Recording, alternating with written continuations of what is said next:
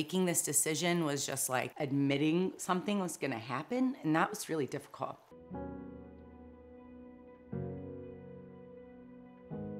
We've had 2 English Bulldogs for 10 years, and our firstborn, Ellie, she was sick.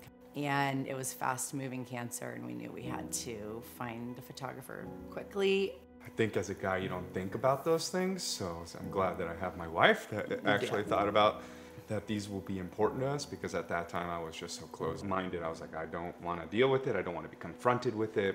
I somehow came across a photo of a black lab, and I now know that it's Bella, that Pooja had taken pictures of, and I loved the cinematic style of it. You know, we had 1 jillion photos of Ellie and Olive and our children, of course, but we didn't have anything like that. It was in studio, it was dramatic, and it was very much Bella's personality. And our girls both have very different personalities, and I thought if she could capture their personalities, that would just be the most special memory for us.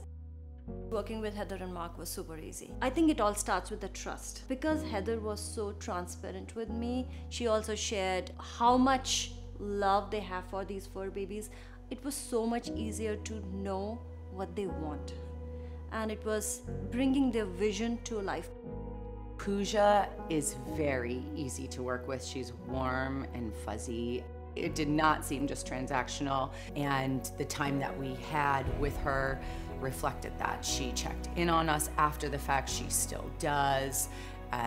When our dog did pass, she was right there with us. We got the photos roughly right after Ellie had passed away, and